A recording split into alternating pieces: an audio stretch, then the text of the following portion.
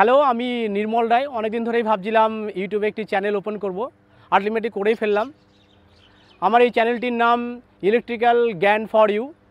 আগামী দিনে এই চ্যানেলে যে সমস্ত ভিডিওগুলো তোমাদের সঙ্গে শেয়ার করব সেগুলো সাধারণত high voltage substation, transmission line এবং অন্যান্য ইলেকট্রিক্যাল সিস্টেমের ওপরে। আজ আমি তোমাদের সামনে যে ভিডিওটা নিয়ে এসেছি সেটি শুধুমাত্র স্পেশালি ডিপ্লোমা ইন ইলেকট্রিক্যাল ইঞ্জিনিয়ারদের জন্য, যারা WBSETCL এর জুনিয়র ইঞ্জিনিয়ার ইলেকট্রিক্যাল গ্রেড 2 পোস্টের পরীক্ষা দিয়েছিলে তাদের জন্য এই ভিডিওটা খুবই ইনফরমেটিভ এবং হেল্পফুল হবে আশা করছি। শুধুমাত্র WBSETCL এর ইন্টারভিউ নয়, এই ভিডিওটা যে কোনো ডিপ্লোমা ইন ইলেকট্রিক্যাল ইঞ্জিনিয়ারদের নিয়োগের ইন্টারভিউর ক্ষেত্রে গাইডেন্স হিসেবে একটি কাজ করতে পারে। যাই হোক, এই ইন্টারভিউ নিয়ে অনেকে নার্ভাস এবং কনফিউজড যে কী ধরনের কোয়েশ্চেন আমাকে জিজ্ঞেস করতে পারে। আমি আমার পার্সোনাল এক্সপিরিয়েন্স থেকে বলবো, কোনো টেনশান বা স্ট্রেস নেবে না। আমি বিশ্বাস করি এই ভিডিওটা দেখার পর তোমাদের এই নার্ভাসনেস বা ভয় কেটে যাবে। ভিডিওটা অবশ্যই শুরু থেকে শেষ অবধি দেখবে। এই ভিডিওটা দেখার পর যদি তোমাদের ভালো লেগে থাকে অবশ্যই আমার এই চ্যানেলটি সাবস্ক্রাইব করো এবং ভিডিওটা লাইক, শেয়ার এবং কমেন্ট করো। চলো আর বেশি কথা না বলে মেন টপিকে যাই। এই ভিডিওতে আজ আমি যে মূল বিষয় নিয়ে আলোচনা করব সেটি হলো how to prepare for an interview for the post of junior engineer electrical grade 2 WBSETCL। চলো এবার শুরু করা যাক কিভাবে তোমরা ইন্টারভিউর জন্য প্রিপারেশান নেবে। প্রথমে বলে রাখি, আমি এই ভিডিওতে শুধুমাত্র ইন্টারভিউতে আসার মতো নন টেকনিক্যাল টপিক এবং টেকনিক্যাল কোয়েশ্চেন্স তৈরি করেছি, এবং এই টেকনিক্যাল কোয়েশ্চেন্স ছাড়াও অনেক কোয়েশ্চেন্স আছে যেগুলো তোমরা টেক্সট বুক এবং অন্যান্য ইলেকট্রিক্যাল ইঞ্জিনিয়ারিংয়ের ওপরে কোয়েশ্চেন অ্যান্ড অ্যান্সার বুক পড়লে বুঝতে পারবে। আরও একটি কথা তোমরা জানো যে 1176 জনকে ইন্টারভিউতে ডেকেছে, আর এর মধ্যে থেকে মাত্র 400 জনকে সিলেক্ট করবে, মানে 3:1, অর্থাৎ 3 জনের মধ্যে 1 জন করে ফাইনালি সিলেক্ট হবে প্রায়। তাই কম্পিটিশান খুব টাফ, তাই খুব ভালো করে প্রিপারেশান নাও। পারলে এখন থেকেই অন্যদের সাথে কন্ট্যাক্ট করে অ্যারেঞ্জমেন্ট করে মক ইন্টারভিউ দিতে থাকো। ইন্টারভিউ বোর্ডে মেন সাবজেক্টের ওপর যে সমস্ত কোয়েশ্চেন করে সেগুলোর যেমন তোমরা প্রিপারেশান নিচ্ছ, ঠিক তার পাশাপাশি কিছু গুরুত্বপূর্ণ পয়েন্ট বলছি, সেই বিষয়েও নিজেকে তৈরি করতে হবে। যেমন be confident, B positive, body language, dress code, to the point answer এবং ল্যাঙ্গুয়েজ। এই পয়েন্টগুলি যে কোনো ইন্টারভিউয়ের ক্ষেত্রে গুরুত্বপূর্ণ।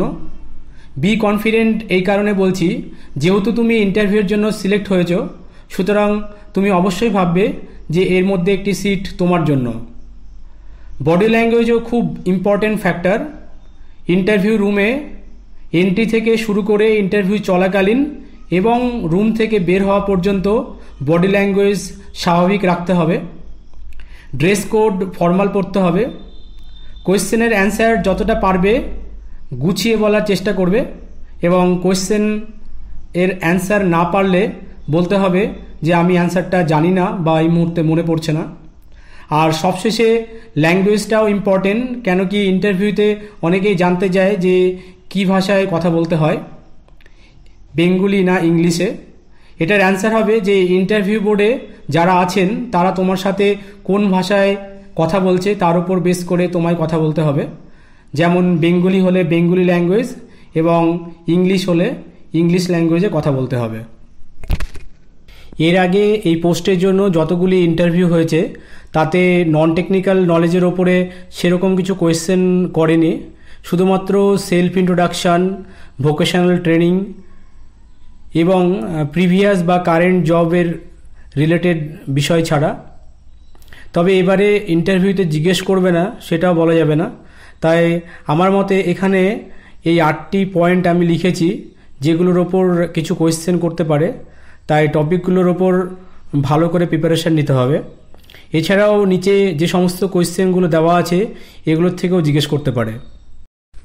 WBSETCL এর জুনিয়র ইঞ্জিনিয়ার ইলেকট্রিক্যাল গ্রেড 2 পদের ইন্টারভিউতে যে টেকনিক্যাল নলেজের ওপরে কোয়েশ্চেন করে সেটিকে সাধারণত আমি দুটি পার্টে ভাগ করেছি। পার্ট এতে রয়েছে বেসিক ইলেকট্রিক্যাল এবং পার্ট বিতে রয়েছে এসি মেশিন, ডিসি মেশিন এবং পাওয়ার সিস্টেম।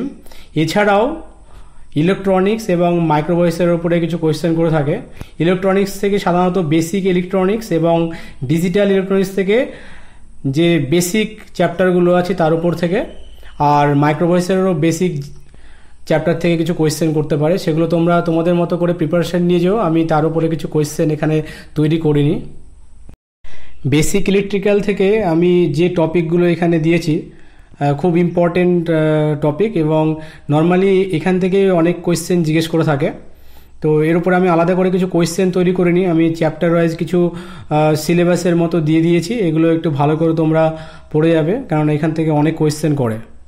বেসিক ইলেকট্রিক্যাল ছাড়াও বেসিক ইলেকট্রিক্যাল নলেজের বিষয়ের ওপর কোয়েশ্চেন করে থাকে। যেমন তোমার বাড়ির এসি সাপ্লাই কোথা থেকে এসেছে, যে কেবিলের মাধ্যমে এসেছে তার নাম কি, বাড়িতে আমরা যে সুইচ ব্যবহার করি সেটা কি টাইপের সুইচ, সিলিং ফ্যানটি কি টাইপের মোটর, সিলিং ফ্যানে ক্যাপাসিটারের কাজ কি, ক্যাপাসিটার ছাড়া ফ্যান ঘুরবে, টিউবলাইটে কি গ্যাস ব্যবহার করা হয়, টিউবলাইটের স্টার্টার এবং চোখ কয়েলের কাজ কি। এছাড়াও রাস্তায় যে ওভারহেড ডিস্ট্রিবিউশন লাইন ব্যবহার করে তাতে কটি ফেজ থাকে বা টোটাল কতগুলি কন্ডাক্টর থাকে, ওপরের কন্ডাক্টর থেকে নিচের কন্ডাক্টরের পরপর নাম কি, ফেজ ভোল্টেজ এবং লাইন ভোল্টেজ কত করে থাকে, বা ফেজ ভোল্টেজ এবং লাইন ভোল্টেজের কোন কন্ডাক্টরের মধ্যে পাওয়া যাবে, ওভারহেড লাইনে যে কেবল ব্যবহার করা হয় তার নাম কি, পারমিসিবল ভোল্টেজ এবং ফ্রিকোয়েন্সি লিমিট কত। WBSETCL এর জুনিয়র ইঞ্জিনিয়ারদের যে সমস্ত ওয়ার্কিং ফিল্ড এরিয়া রয়েছে সেগুলো হলো অপারেশন, মেনটেন্যান্স, টেস্টিং এবং প্রজেক্ট। বেশিরভাগ junior engineer electrical grade 2দের operation অর্থাৎ সাবস্টেশনে পোস্টিং দেবে। সেই জন্য ইন্টারভিউয়ের প্রিপারেশন নেওয়ার জন্য সাবস্টেশনের ওপর অর্থাৎ সাবস্টেশনে ব্যবহৃত ইকুইপমেন্ট এবং ট্রান্সমিশন লাইনের সম্বন্ধে নলেজ থাকাটা খুব দরকার। সেই কারণে আমি সাবস্টেশনে ব্যবহৃত প্রত্যেকটি ইকুইপমেন্টস এবং অন্যান্য অ্যাসেসরিজের ওপর কোয়েশ্চেন তৈরি করেছি, যেটা ইন্টারভিউতে জিজ্ঞেস করে থাকে। যদি কেউ সাবস্টেশনে ভোকেশনাল ট্রেনিং করে থাকো তাদেরকে এই কোয়েশ্চেনগুলো জিজ্ঞেস করতে পারে, যেমন তুমি কোনো সাবস্টেশন থেকে ভোকেশনাল ট্রেনিং করেছো কিনা, আর করে থাকলে সাবস্টেশনের ওপর যে রিপোর্ট তৈরি করেছিলে সেটা ইন্টারভিউতে যাওয়ার আগে ভালো করে দেখে যাবে। তারপর কোনো সাবস্টেশনে ভিজিট করেছো কিনা, হোয়াট ইজ সাবস্টেশন ইত্যাদি। সাবস্টেশনে যে সমস্ত ইকুইপমেন্ট এবং অন্যান্য অ্যাসেসরিজ ব্যবহার করা হয়ে থাকে তার ডিটেলস আমি এখানে দিয়েছি, এগুলো একটু দেখে যেও। সাবস্টেশনে যে সমস্ত ইকুইপমেন্ট ব্যবহার করা হয়ে থাকে তাদের মধ্যে সবচেয়ে গুরুত্বপূর্ণ হলো ট্রান্সফরমার এবং DC supply system. সাবস্টেশনে voltage step up এবং স্টেপ ডাউন করার জন্য ট্রান্সফরমার ব্যবহার করা হয়ে থাকে। ট্রান্সফরমারের উপরে কিছু ডিটেলস, সিলেবাস এবং কোয়েশ্চেন্স দিয়েছি, আশা করছি এর মধ্যে থেকে জিজ্ঞেস করতে পারে। আমরা সবাই জানি যে transformer is a static device or static electrical machine which transfer power from one circuit to another circuit without changing any frequency। সুতরাং ট্রান্সফরমারের এই ডেফিনেশন থেকে বলা যেতে পারে যে ট্রান্সফরমারকে মেশিন কেন বলে। এটার অ্যান্সার হবে transformer is a static electrical machine because it converts electrical energy two magnetic energy and again magnetic energy is converted to electrical energy. That is why transformer called machine. Transformer যে working প্রিন্সিপালের ওপর কাজ করে সেটি হলো ফ্যারাডেজ law of electromagnetic induction এবং mutual induction. ট্রান্সফরমারের যে বিষয়গুলো থেকে বেশি জোর দেওয়া উচিত সেগুলি হলো accessories, equivalent circuit, losses, efficiency, parallel operation with condition, vector group, harmonics ইত্যাদি। ট্রান্সফরমারের প্যারালাল কন্ডিশনগুলির মধ্যে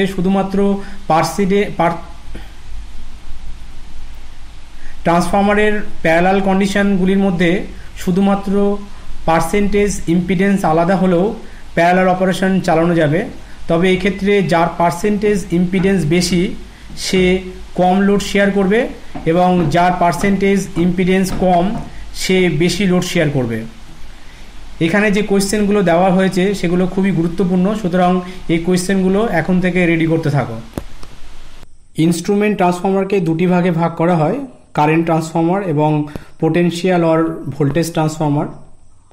সিটি এবং পিটি মিটারিং এবং প্রোটেকশন পারপাসে ব্যবহার করা হয়ে থাকে। সিটি লাইনের সাথে সিরিজে কানেকশন করা হয়ে থাকে এবং পিটি লাইনের অ্যাক্রসে কানেকশন করা হয়ে থাকে।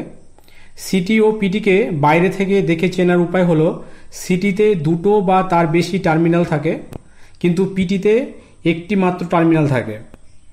সিটি কারেন্টকে স্টেপ ডাউন করে এবং এর সেকেন্ডারিতে 5 অ্যাম্পিয়ার অথবা 1 অ্যাম্পিয়ার কারেন্ট রেটিং হয়ে থাকে। পিটি ভোল্টেজকে স্টেপ ডাউন করে এবং এর সেকেন্ডারিতে 110 ভোল্ট হয়ে থাকে।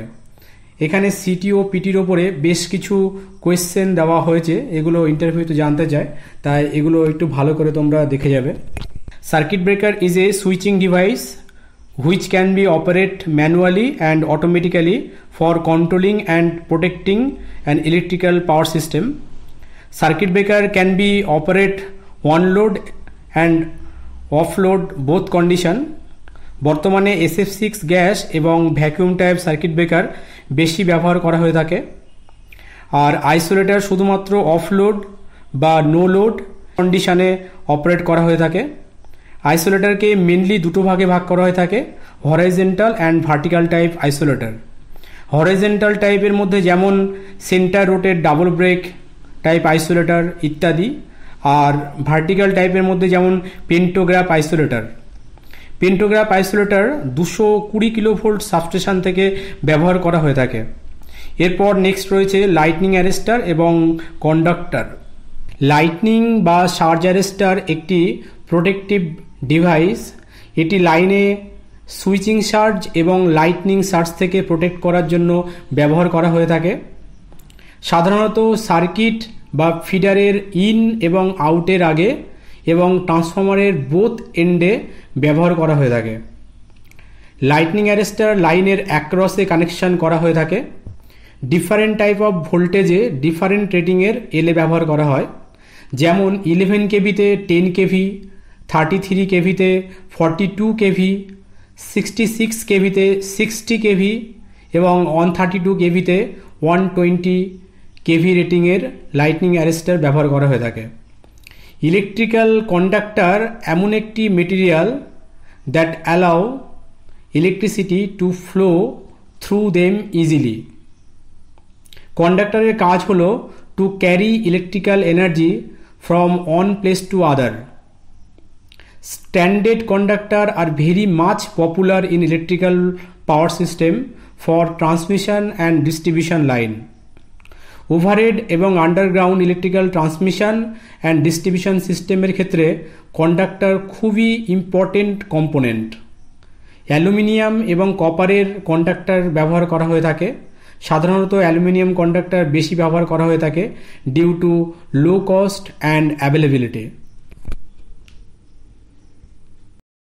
সাবস্টেশনে ব্যবহৃত ইকুইপমেন্ট এবং অ্যাসেসরিজ যেমন transformer, circuit breaker, isolator, conductor, lightning অ্যারেস্টারের যে কোয়েশ্চেনগুলো নিয়ে তোমাদের সামনে আলোচনা করলাম, ঠিক এইরকম আরও ইকুইপমেন্ট, অ্যাসেসরিজ এবং ট্রান্সমিশন লাইন এবং তার অ্যাসেসরিজ সম্পর্কিত প্রতিটি আলাদা আলাদা টপিকের ওপরে আমি কোয়েশ্চেন এখানে তৈরি করেছি এবং আশা করছি এখান থেকেই কোয়েশ্চেনগুলো জিজ্ঞেস করবে।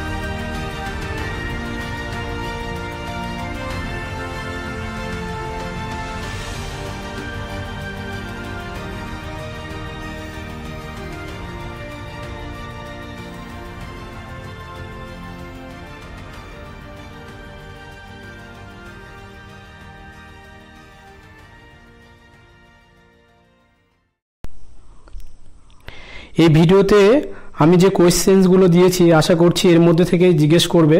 এছাড়াও অনেক কোয়েশ্চেন্স আছে সময়ের অভাবে তৈরি করতে পারিনি, সেগুলো তোমরা অলরেডি প্রিপারেশন নিচ্ছ জানি।